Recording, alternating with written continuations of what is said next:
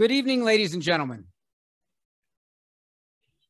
Oh, thank you. Thank you. I was going to just pause for effect. Thank you.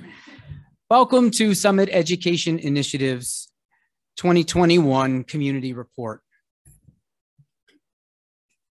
We are happy to have you. We are grateful that you took time from your busy schedules to join us. We appreciate your partnership and your continued engagement in this work. My predecessor, Darren Weimer, began this work with me a little over 10 years ago. I took over the executive director position about 18 months ago, and I've had to make a few changes. For example, our staff meetings used to begin at 8:30 a.m., and now they begin at 9. This is a radical departure for Darren, who wanted all the meetings to begin at 7. So, what hasn't changed is our commitment to the work and our commitment to this community and to collaboration. And we hope this evening to be able to share with you where we are and where we hope to go together in our work. I would like to thank our sponsors this evening. First and foremost, we'd like to thank our presenting sponsor, Lepo Rents, who's really making this event possible this evening. Thank you, Lepo Rents.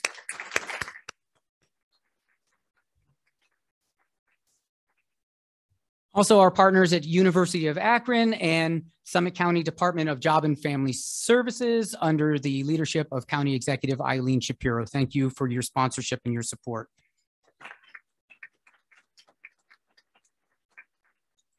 Finally, we'd also like to thank our friends at the Akron Metropolitan Housing Authority, Connexus NEO, the Summit Educational Service Center, and the YMCA for their support. Thank you all for your support.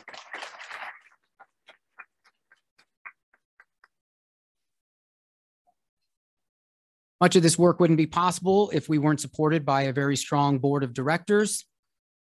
Our board is, I believe, the envy of many other organizations' boards, and I am grateful for their leadership and their guidance through these challenging times. If you are a member of the Summit Education Initiative Board of Directors, either active or emeritus, would you please stand at this time so that you can be recognized?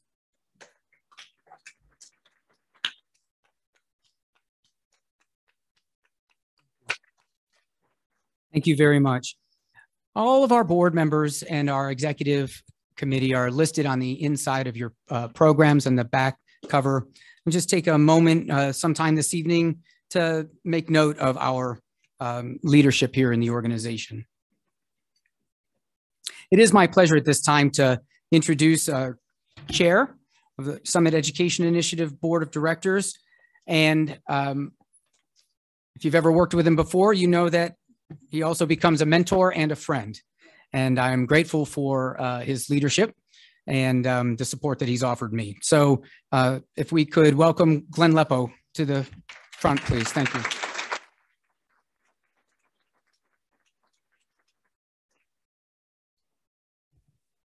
Good evening, everybody. I'm here in two roles. I'm here both as the CEO of the sponsor organization and also the board chair. So it's only going to take about 30 minutes to go through my talk.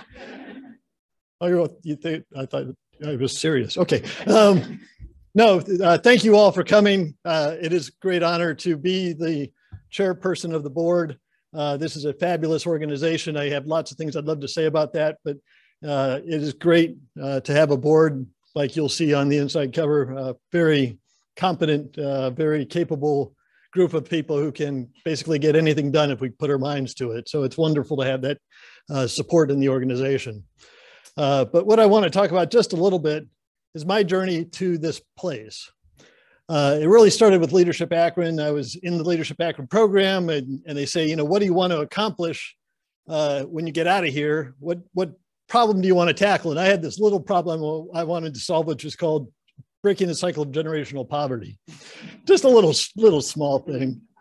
And I worked my way down and I eventually decided I should focus on education because I thought education was the key to breaking that cycle. And there's a lot of other things, obviously a lot of other things that come into play, but I really whittled it down because I knew I couldn't affect everything. I could just really affect one thing. So housing instability and all the other stuff that plays into breaking that cycle weren't my equation. I was going to narrow it down to just let's focus on education. And then I find out, well, there's this great thing that Summit Education Initiative and other folks are working on getting everybody out of the high school, employed, enrolled, or enlisted. That's fabulous. The best way to, again, solve generational poverty, have everybody come out, they got a productive job, sounds great.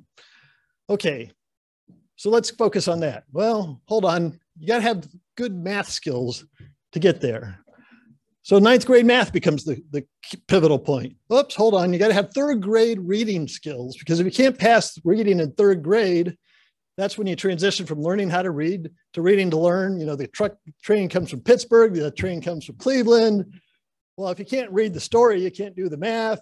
So you're toast if you don't have third grade reading skills. So let's go back there, because that's where you got to start. Uh-oh, now kids aren't ready for kindergarten. If they're not ready for kindergarten, then shoot, they can't get third grade reading down. Oh, darn it. So then you go, well, what impacts kindergarten readiness?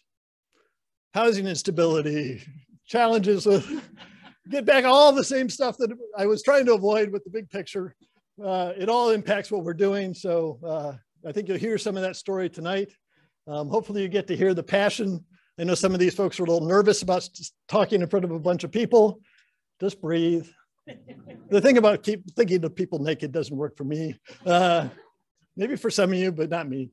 I just want to say thank you all for coming and supporting SEI, supporting the students throughout Summit County, because that's really why we're here tonight, is to share what unfortunately is a little bit of a challenging situation right now. But if you came here expecting that everything got rosier in the last couple of years, you may want to sit down first.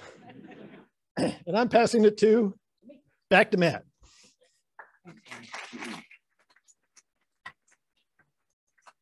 Thank you, Glenn.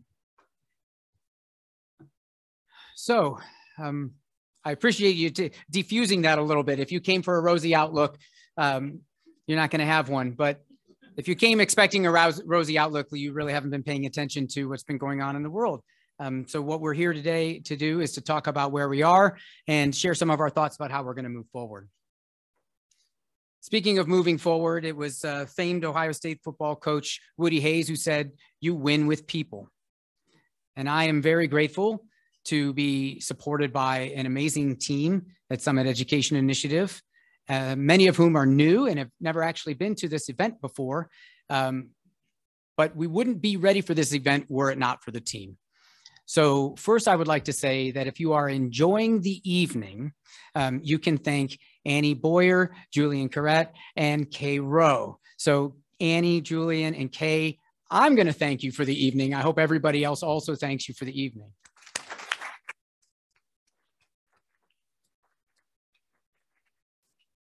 If things went right, it was because of them. If there is a hiccup or a glitch in what happens this evening, it is because of me, I assure you. And many of the other members of the team you're going to get to meet throughout the evening. Also, their names are printed in the program.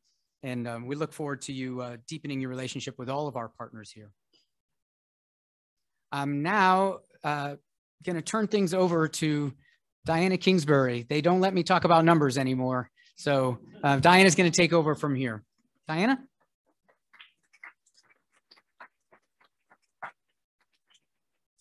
Thank you, Matt, and good evening, everyone. My name is Diana Kingsbury, and I'm the Director of Research and Analytics at SEI. And it's my pleasure to be here with you this evening and highlight some of the key data points from this last school year. I'd like to begin tonight's data conversation with our cradle to career arrow. This arrow represents the critical transition points that each student encounters during their school careers, from kindergarten readiness to adulthood. These are significant milestones where success at one is highly predictive of success at the next. We know that each transition point in and of itself is an important indicator of how a student is doing. The earlier we can get students on the path to success, the easier it is to keep them there. At SEI, we report aggregated data at each transition point to assist our partners and the community in understanding student achievement and attainment across the county. We believe that tracking student success at each transition point helps us better understand the needs of our students. We share and report this data and facilitate conversations around it so that as partners in this work, we can move the needle towards a successful future for Summit County students. And to illustrate what this looks like in practice, at your tables, you'll find updated scorecards that report our latest data. Many of you will be familiar with the format of our scorecard from years past. You will also see it displayed here on the screen. And the data reported on this scorecard represents aggregated outcomes from all 17 school districts in Summit County at each of our critical cradle to career transitions. We present data from across the county because these are all our students. Bringing about the systemic changes that are necessary to move the needle on these indicators requires all of us. On the scorecard, you'll see each of our transition points, along with this year's trends in ethnicity, as well as performance overall. You'll also see our projected goals for each point. Most of the data reported on this scorecard is from our most recent school year, as of the spring, with the exception of kindergarten readiness, which reports the 2019-2020 outcomes. 1 year ago, schools had the option of administering either the KRA or another assessment of their choice. Since the KRA wasn't uniformly administered, we don't have the data that is representative of all districts from last school year. However, when this year's KRA data becomes available this winter, we'll plan to update our information. It should come as no surprise that student success across the cradle to career continuum has declined. We know that as a community, we have our work cut out for us to close the gaps that we're seeing in these outcomes. Our current situation is even more challenging because in our last scorecard, we are experiencing some of the highest levels of achievement, attainment, and equity we've seen since we've begun this work. The largest gains we were seeing at that time were among our students of color. While the current situation is challenging, however, we are confident we can move forward once again. To put this in perspective, each cohort of students at each transition point represents around 5,000 students. For every 10% gain toward our goal we want to see, this translates to moving 500 students forward. We are also well aware that the long-term consequences of the pandemic will be felt for years to come. We can see examples of this in the current data when we consider college persistence. You'll see that this past year, college persistence remained relatively stable, where students who started college before the pandemic returned to school at similar rates as previous years. However, there was a 5% decline among students who are enrolling in college for the first time. Assuming persistent rates remain stable, this will translate to nearly 400 fewer students in the pipeline, as we've seen in previous years. This carries implications for an already challenged labor market, where we could see fewer individuals entering the workforce with a college degree in 2 to 4 years. We can also consider the declines we're seeing in 8th grade math. According to the current data, there was a 14% decline in 8th grade math achievement. Given the size of this cohort of students, this equates to roughly 650 students who will be significantly less likely to meet our 9th grade success indicator, which we know is a predictor of college readiness at the end of high school. As I mentioned previously, each transition point carries implications for the ones that follow. Declines in success at one point can carry forward to others. From an equity perspective, between this year's scorecard and 2019's, we saw a fairly equal decline in 8th grade math achievement among our white and African American students. Both populations experienced similar declines. However, because the existing gap between these groups of students was already wide, the decline in achievement among African American students is much more impactful. As it currently stands, fewer than 1 in 5 African American students left middle school earning a proficient or higher score on their 8th grade math test in the spring of 2021. If our goal is equity, we're going to have to accelerate the achievement of our students of color. In considering this further, we are aware that students who experienced a decline in achievement due to the pandemic will require support to close the gap, in addition to ensuring the current cohort of students can meet with success. Addressing the needs of students who experience a decline in achievement is critical, while also supporting each cohort of students at each level of the pipeline, particularly those who are most vulnerable.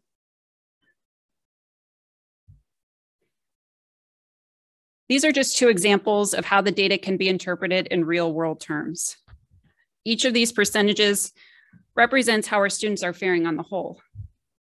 It's important to also consider that each data point represents a collective of individual students with individual needs and individual challenges. It will require our collective efforts to reverse these trends. This past year and a half, we were all witnesses to the unprecedented burden the pandemic placed on our world, and in particular, our healthcare system and healthcare providers. When cases surged, we saw the toll it took, where limited supplies and resources translated to limited capacity to deliver patient care. There were more critically ill patients than the system was designed to support. We can consider the education system operating in the same way. Our school partners and our out-of-school time programs are trying to assist current students while also addressing the critical needs of many students who transition to a new school year with a lower probability of success than previous years. While these are challenging and sobering numbers, we're encouraged that each and every one of you in this room are committed to securing educational success for all students in Summit County. The last time we met, we witnessed all-time highs in our scorecard. We're confident we can get there again. You'll see examples of some of the work we're doing as we move through the program. And later on, I'll also be sharing an approach to this work that requires a broad coalition of individuals and organizations that are necessary to move forward.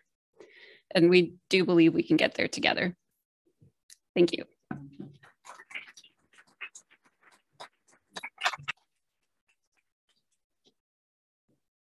Thank you very much, Dr. Kingsbury. That was excellent. I appreciate your insight. So we've been saying equity and achievement a lot in the past year, and that's because we know at Summit Education Initiative that we cannot have one without the other. Our mission is to increase personal and regional prosperity through educational attainment. And we argue that it serves our own personal interests to focus on equity. We will not achieve our goals as a community without addressing existing systemic inequities that exist within our programs and our policies and our practices. And I know they don't let me near the numbers all the time, but I did grab some numbers to illustrate this point. They didn't know that I was grabbing these numbers.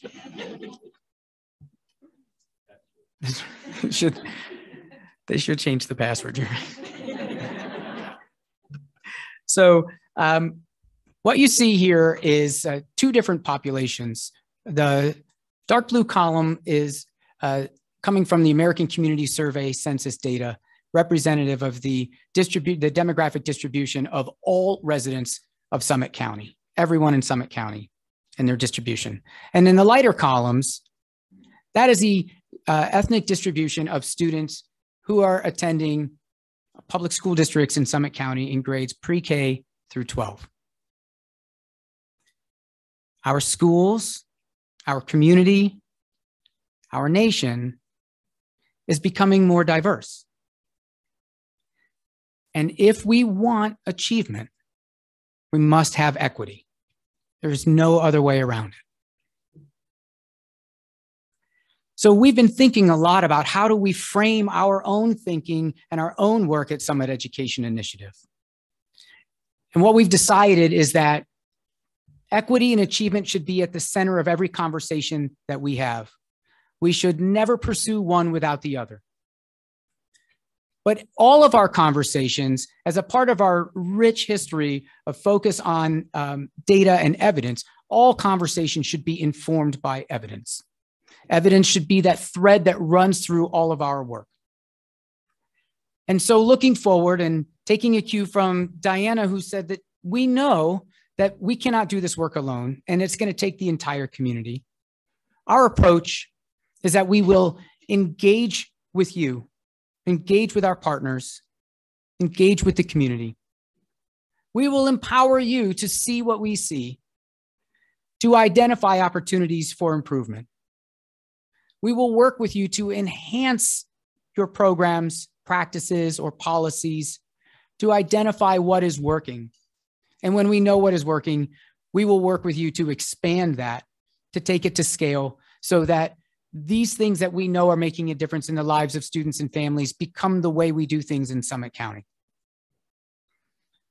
We want you to know our commitment and our values. And in everything that we do, you should hold us accountable for this, that we will be student-centered, that we will be collaborative, that all of our decisions will be evidence-based, that we will be inclusive, and we will be trustworthy.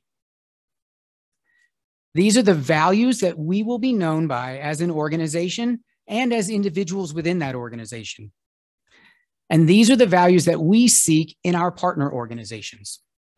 We're seeking organizations with similar values and the capacity to advance our goals around equity and achievement. And it is with great pride then that I share with you the first three strategic collaborative relationships that we have established at Summit Education Initiative. Our friends at Community Action Akron Summit, Project Grad Akron, and Akron Urban League. The idea here behind a strategic collaboration agreement is that when we are thinking about opportunities to increase equity or achievement, we will first think of these partners in the community. They have established relationships and credibility and trust.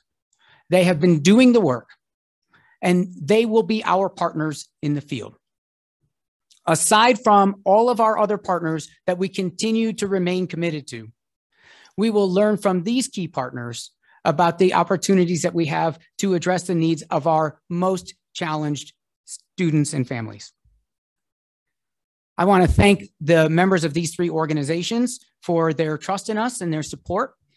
I also want to thank our friends at Akron Metropolitan Housing Authority who have been engaged with us in these conversations as well. And we're beginning to have begin the process of having another strategic collaborative relationship with AMHA.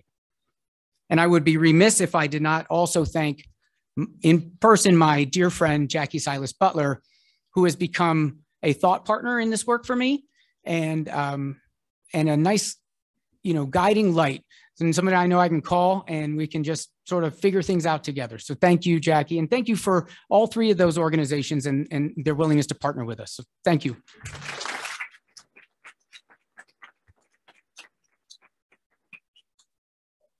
But it's not just going to be programs or individual organizations in order to move this needle.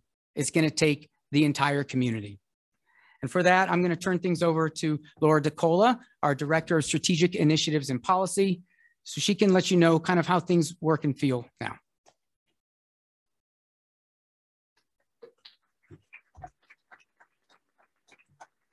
Thank you.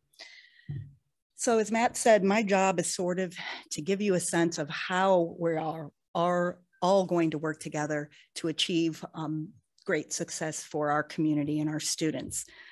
I'm going to lay out in broad terms the framework and the structure that we've put in place to align our efforts and harness the power of your work, all of our partners. Then we will get to the really exciting stuff, in my opinion. We're going to be hearing from our team of network facilitators about some real life examples of what this work looks like in action. But first, let's take a few moments to define what SEI means when we say collective impact, what it is and what it isn't. And this is one of those phrases that I'm sure most of us have come across or heard, but maybe we don't all have exactly the same understanding of exactly what we mean by collective impact. Some people automatically think collective impact means collaboration. They think it's maybe the trendy new word for collaboration. Certainly collaboration is nothing new. And of course, no one does it better than us here in Summit County. We're pretty much rock stars at collaboration. But collaboration is not the same thing as collective impact. Although collaboration is essential, collective impact is fundamentally different. It is distinguished primarily by who is at the table and how the work is framed and structured. So first, the who. Collective impact is an approach that unites diverse community partners to improve outcomes and transform systems. By definition, it's multi-system, it's cross-sector. It's all these things we're talking about and bringing all of us together to tackle this problem. At its core, collective impact is a shared recognition that no single organization, no sector, no system, no player has the ability to solve our major challenges by itself. But equally important is the how. Collective impact is a very specific, structured way of working together. And the defining piece of this is the backbone, a centralized infrastructure that coordinates and aligns all these efforts across all of the sectors and systems that are working to make an impact. So SEI is our community's backbone for the collective impact efforts to achieve and increase educational attainment. In this role, SEI convenes multi-sector players from all different systems, all different segments, and facilitates a structured process that leads to a common agenda, common goals, common vision, shared metrics, ongoing communications and improvement, and mutually reinforcing activities among all of us. All of these are the defining features of collective impact. And since a picture is worth 1,000 words, I want to share this picture, which is how we would visually represent collective impact. In this photo, this cute little child is blissfully unaware of all the systems that are in place to keep her safe. All of these strands, all of these components, all of these little pieces of the net are all essential and are all working seamlessly together. But if there is one rip or hole in that net, or one weak point where it dips down, or maybe one of the anchors along the side of the pool is rusted or comes loose, this child can easily slip through that net. So this illustrates the concept that all of us, all systems, all players, need to interweave, work together, work seamlessly to create an effective net. But what we love most, I think, about this picture is that the net, the system, is proactive. It's preventive. It is designed to keep that child safe. It's not designed to support a baby or a child who has already fallen into the water. That's what we mean by collective impact. So now we know what it is. How does this work unfold in our community? And how have we organized ourselves as a community to effectively move this change forward? We've done this by forming two broad steering committees. Many of you are actively engaged in or have been participants in the first of those, First Things First, which is our early childhood steering committee. We define early childhood as that period of time prenatally all the way through third grade. And the second steering committee is the as of yet unnamed adolescent to adult, which covers everything after. And I will assure you on this yet unnamed adolescent to adult, it is not second things second. It is not big kids first things first, although those have been thrown around. But what a steering committee is and does is it sets the direction and it drives the work forward by helping to set those big overarching goals and identify those big strategic buckets that we want to work together towards, all associated with a shared common community vision. So who is on the steering committee? These are our system leaders, our key thought partners and critical partners all across multiple systems and sectors. They're the ones that have the authority within a system or within an organization to commit and direct resources towards this work. They can empower their staff, their team, or their resources to lift the work and have the ability to say, go. So the real part of the work, not the real part, that's a terrible way of saying that. the actual day-to-day, closer to the ground, takes place within strategic committees. These are the committees that have been formed to address broad strategic areas that the steering committee has identified or blessed as the areas to move forward. The committee work is led and directed by community partners who are serving in leadership roles in partnership with community members from cross-sector organizations all across the county. Strategic committees are responsible for coordinating and advancing the efforts within their particular focus area. They're responsible for sharing updates back with the steering committee and identifying needs for additional resources to address identified areas of need. And then the third piece of this triad is the Strategic Leadership Committee, which is really those same people, the chairs of each of the operating committees, along with a few other key advisory members that meet regularly to ensure alignment and collaboration across the strategies so that we're not working in silos. So what does this look like? Here is what it looks like in First Things First. You can see at the top, the steering committee. The bridge between the committees that are represented below is the committee of the Strategic Leadership Committee. And then at the bottom level in its own little ecosystem is the structure of the committees. The blue round circles are the substantive committees that are tackling the substantive identified need. For example, Safe and Nurtured, which is ensuring that all children are in a safe, warm, nurturing relationship with their caregiver or their parent, and are focused at this time on maternal depression. So it's a substantive area with a strategic focus. The strategic committees that are depicted in green boxes, kind of cutting across the circle of substantive committees, are our backbone committees. Communication to ensure we're all aligned and speaking with one voice. Data and metrics so that we have shared data, shared benchmarks to hold us accountable and to know what's working and what's not. And then the piece in the middle called Essential Connections, which is designed to build bridges between the committees, to think about an infrastructure that allows us to share more effectively and that brings partners to the table or makes connections among the work as needed. And the other thing that's super important about this slide that I don't want you to miss is to notice the arrows. The arrows are going up and down and around between each of these components of our structure. And that is to depict the information flow. The work from the ground informs the strategies up, and the thought leadership informs down, and the work that's going on in each of the committees is informing each other. So it's a robust ecosystem that's designed to really align along those grounds. We do not have a structure for the Adolescent to Adult Steering Committee yet. We're in those processes in the midst of working sessions now. The structure will look the same. The committee names, the committee's focus will be different, and it will emerge from the work that's taking place now. So we spent a lot of time describing the structure. What you'll notice in orange are two other types of structures within our ecosystem that I'd like to describe, where the visible activity of all this work and all these planning and conversations is taking place. It's where it really starts to appear is through the vehicles that we're calling collaborative action networks, CANs, or collaborative action teams, CATs.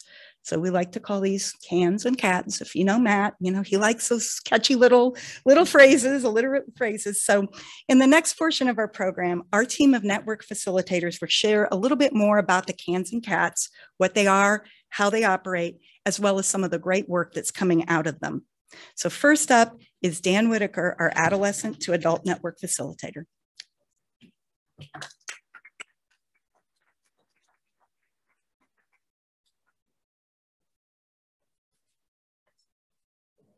Thank you, Laura. So as the Adolescent to Adult Network Facilitator at SEI, one of my primary roles is to facilitate the collaborative action networks that are the middle grades and Ready High School network.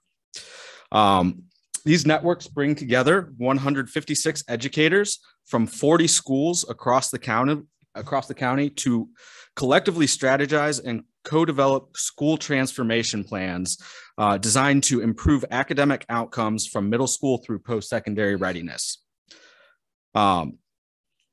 This results in the implementation of programs, policies, and practices within each school building. Through this work, SEI and our partner schools have the capacity to impact the lives and improve outcomes for 26,607 students. So while this is one example of a collaborative action network, it is one of many. So what is a collaborative action network? Very broadly, a CAN, as we call them, is a group of practitioners, generally from related fields, that come together and align their efforts around a shared vision, shared outcomes, and a common system of measurement. The primary function of a CAN is to move from talk to action. What we mean by this is we begin with strategic discussions to identify priorities, develop a plan of action, and implement a strategy or strategies that will produce measurable results. Key to the success of any collaborative action network is a structure of shared accountability. When SEI convenes a CAN, we do not do so, or convenes or facilitates, we do not do so as an authority figure that can dictate the work or tell our partners what to do. Rather, our partners set goals and hold each other accountable to play their role in moving the work forward. Ultimately, Collaborative Action Networks provides the framework for colleagues from many different schools, organizations, and institutions from across the county to share both their challenges and successes and identify best practices that can be replicated across the county to serve more students. And with that, I will introduce my colleague, Danielle Curry Bentley, our Early Childhood Network Facilitator.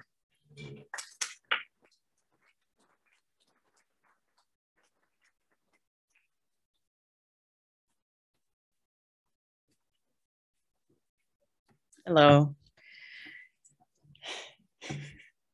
Like my colleagues, along with my other responsibilities, I facilitate collaborative action networks, or CANs, such as the 40 Readiness Coalitions in Summit County. When the CAN reaches a place where another work must begin, as a network, we form a CAT, or Collaborative Action Team, so that the work of the CAN continues moving forward.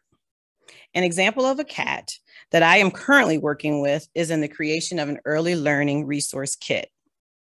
Two very large partners from our CANs identified the need for a resource that is designed with 3 to early 5-year-olds in mind. We are empowering experts to move to collaborative action. The team took the 16 for Success skills and decided amongst those 16 what are essential for our age group. From those, we identified 10 that are most essential. Our next step has been in defining those tools as concisely as possible to meet those 10 skills. We came to a 5+5 idea where there are 5 tools for kids and 5 resources for parents. Once we began looking around our group, we noticed there are no parents.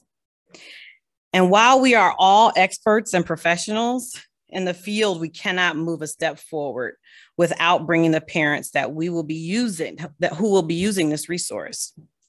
So each person has taken on the task of reaching out to multiple parents to bring 1 to 2 from each sector. For example, students with differing abilities, English language learners, fostering and relative care.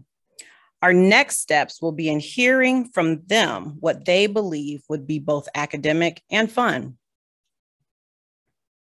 As you can all attest, we have all pivoted to a more computer-generated environment. With this as an example, this is an example of one of our brainstorming sessions in a virtual world.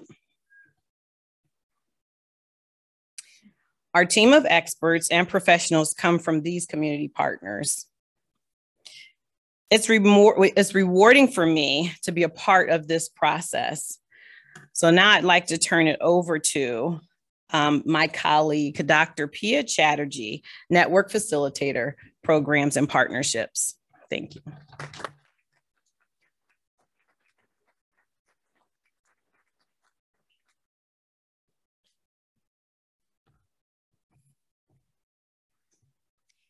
Good evening, everyone, and a very warm welcome to our annual report to the community. Our students, our future, our success. Thank you, Laura, Dan, and Daniel, for setting out a very clear illustration of a collaborative action network and collaborative action team here at SEI. To reiterate their descriptions, SEI has organized collaborative action networks to achieve continuous outcome improvement aligned with the critical cradle-to-career indicators on the continuum. Whereas, when we're trying to accomplish a specific task or an objective within the network in a task or time-bound manner, we form the collaborative action teams, or the CATs. I'm Pia Chatterjee, the network facilitator for programs and partnerships at SEI. Apart from all the other responsibilities, I lead and I facilitate a very important CAN, or collaborative action network, the out of school time network, or the OST network.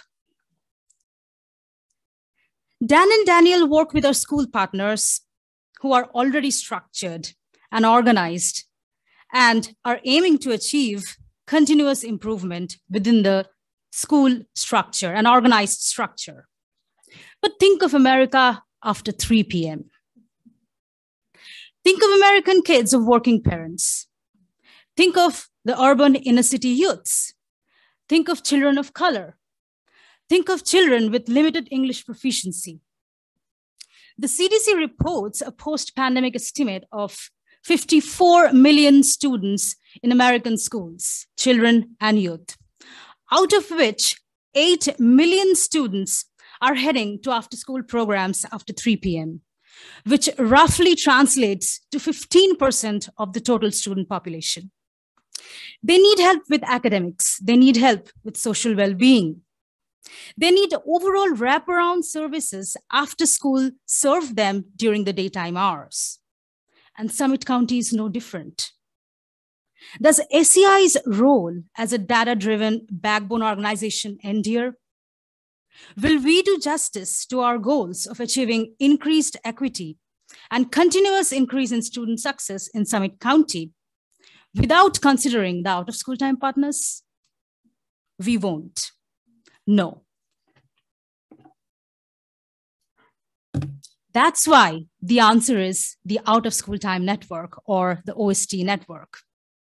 We serve 85 strong, active out-of-school time partner organizations with live, actionable data on more than 5,100 students in the County of Summit, across more than 400 out-of-school time sites and more than 300 robust out-of-school time programs.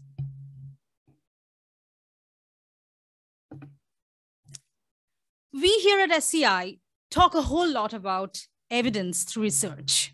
We talk about data dashboards. We talk about the data story to help our partners inform decisions and direct actions.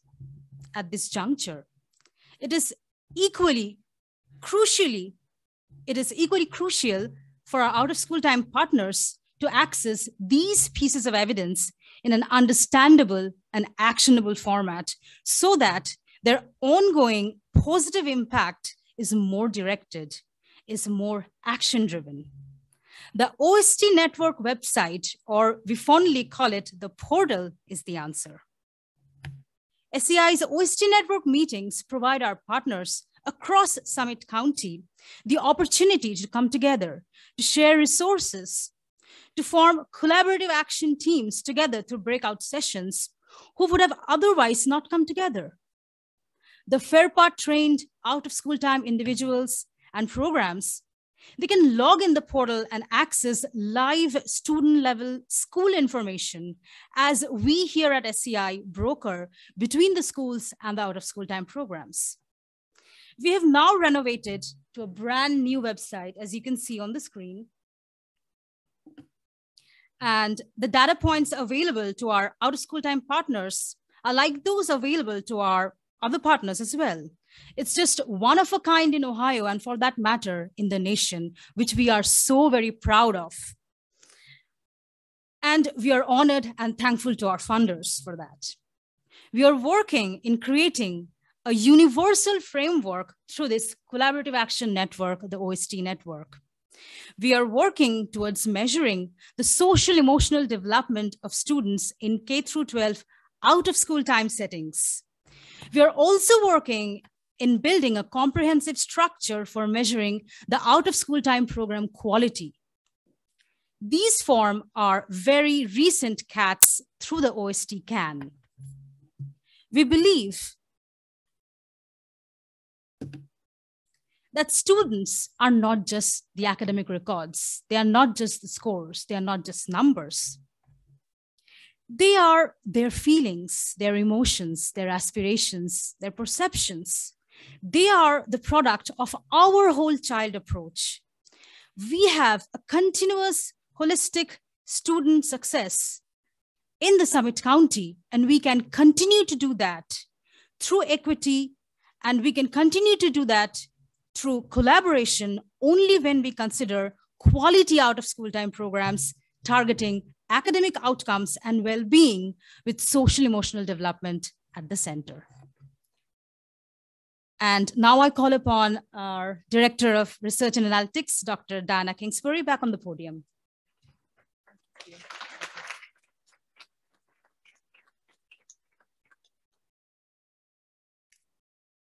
Thank you, Pia.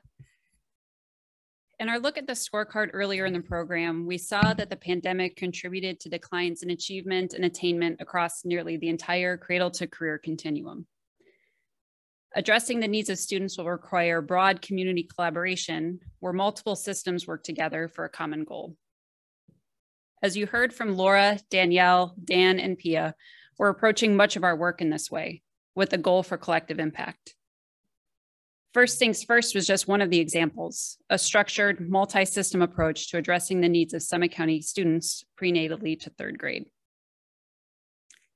And to further inform this approach, we're using a framework that we call the social foundations of educational attainment. This is the perspective that many factors can influence achievement and attainment, and they don't all occur within the school's walls. This approach considers individual, interpersonal, and community level factors that can each exert an influence on an individual's success. If you've heard of the social determinants of health, this may be familiar to you, but instead, we've put educational attainment at the center. Determinants such as physical health, mental health, cognitive development, social capital and connections, spaces and places, and economic resources can significantly impact an individual's opportunities. These factors help us to contextualize many of the outcomes we're seeing in our academic data.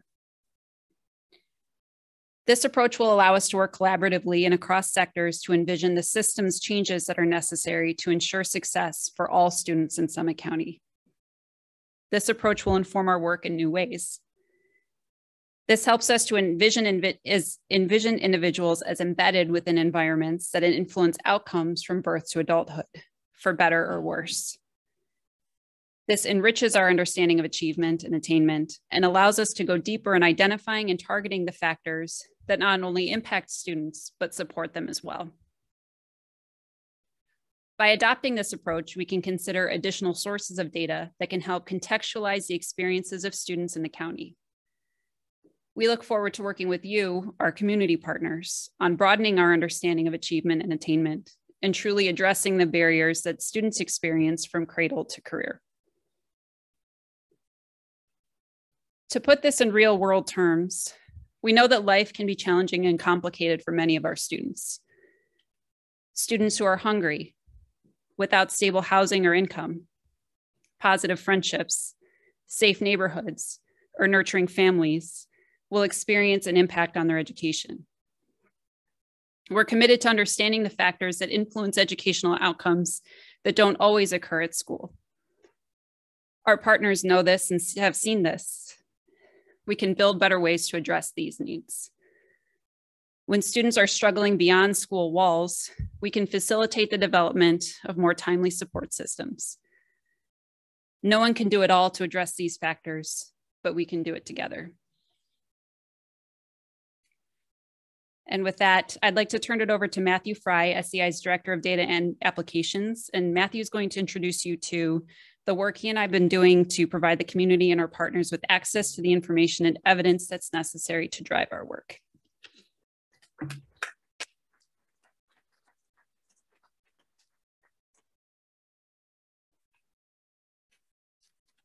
Hi, everyone. Yeah, my name is, thank you, Diana. My name is Matthew Fry. I joined as the Director of Data and Applications in June of this year, actually. I previously worked at SEI as an undergrad, and I was excited to return in a new capacity. With familiarity of the processes, people, and admissions at SEI, I joined with several goals to help strengthen and maintain our work going forward. One of our first goals was to develop our community-facing dashboards, and working with Diana and Annie Boyer, our talented marketing and communications manager, we were able to build a strong foundation in the dashboards upon which we can continue to develop and disseminate up-to-date information. Our vision in providing a convenient platform to access pertinent information is to drive targeted support in our community with an organized view of our cradle to career transition points and other meaningful statistics. We look to weave in and support our recommendations and facilitate action. Actually, on the scorecards themselves, there's a QR code on the bottom on one side. We have it circled over here, actually. And if you get service or you're connected to the Wi-Fi, you can scan that and it'll take you to our webpage, where you'll find links to each of our transition point dashboards. Underlying all of my work at SEI is enhancing our data infrastructure. We are constantly increasing our capabilities to store, organize, and interpret our data while maintaining secure and user-friendly platforms. In increasing our capabilities, we are confident we can accelerate our work and our development strategies. We are building an environment in which we can be adaptable and where we can respond quickly to changes and new information. We are putting in place agile systems to increase our rate of development and ensure a consistent, cohesive, and collaborative environment. This will benefit our partners as we are increasing our capacity to understand and respond knowledgeably to inquiries and requests. Leveraging our cloud computing platform, we're able to increasingly implement web-based solutions and provide greater ease of use and faster transfer of information. Additionally, we are able to increase our turnaround through automated tasks and processes to, again, provide up-to-date and reliable information for our partners. In addition to expanding the cohesiveness of our work environment, we are also expanding the cohesiveness of the tools we create and our goals and recommendations. We understand that many factors combined influence wellness and education in our community. And because of this, our goal is to maintain a student and learner-centered approach. We'll be able to create learner profiles while integrating cross-sector variables in our effort to respond to individual needs. Whether it is traditional school assessments, social emotional assessments, or other factors of health and well-being, we are striving to consolidate these factors to allow us to support wellness through a holistic approach. And this cohesiveness will drive our community-oriented work, but also how we work with our partners. We're making all of our products more intuitive to use and building our system in a way to allow for increased collaboration. Part of doing this is making sure users have easy access across all of our applications and platforms and to get the information they need. I am highly focused on providing a consistent and logical user experience, and I look forward to working with our partners and facilitators to actively tweak and fit our applications to the needs of our community. I believe we are in a good spot to offer this form of continuous improvement. I'm excited to continue to expand our work through a holistic approach to support the wellness of our students, partners, in the community. And with that, I thank you all, and I'll turn you back over to Matt.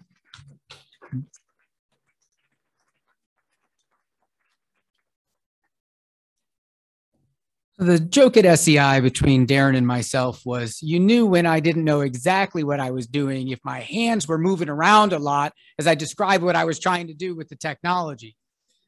Matthew does not have to wave his hands in order to make things work. And we're grateful that he's joined the team. And together, Diana and Matthew are laying out a roadmap that can really provide robust information and informed decision-making. We are grateful for every member of our team.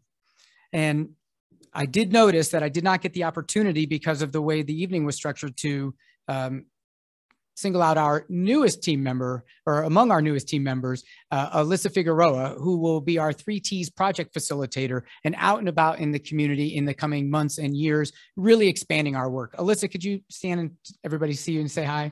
So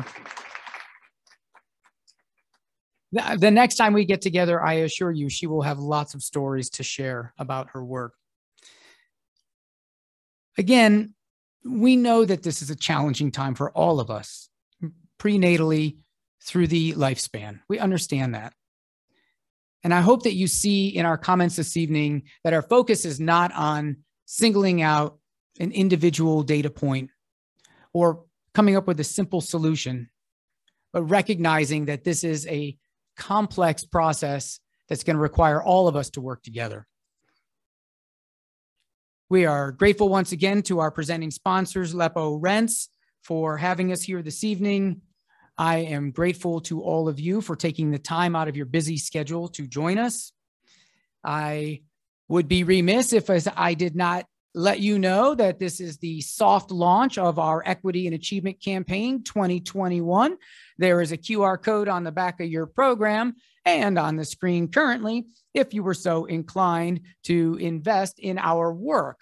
I will let you know that funds from the 2020 Equity Achievement Campaign helped us co-develop a college readiness program with our partners at Project Grad Akron and enabled us to underwrite the project, where we saw a 20% increase in college readiness scores on the ACT among participating students from Akron Public Schools. That's what the Equity and Achievement money does.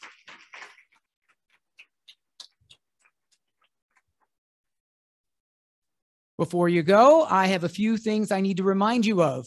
One, we are still a small nonprofit, and so we will be collecting your name tags at the end of the event. We'll have people at the door. We don't want to just throw those away. Those can be sterilized and reused. Two, there are lovely floral arrangements on the tables every year. I like to think that they just magically appear, but they're all because Kay Rowe knows how to make things look really nice. And whoever's birthday it is closest to today is welcome to take the floral arrangement home with them. If that person is not interested, then anybody else at the table is also welcome to take it home. I assure you, I cannot take any more than one floral arrangement home. We've all at SEI tried it one time or another. It's a very wet situation to take 4 or 5 of these. So please take home the flowers. Also, if you need parking validation and you didn't get a sticker earlier, we can also make sure that you get that on your way out. Thank you again, everyone, for your time this evening and your partnership. We appreciate you.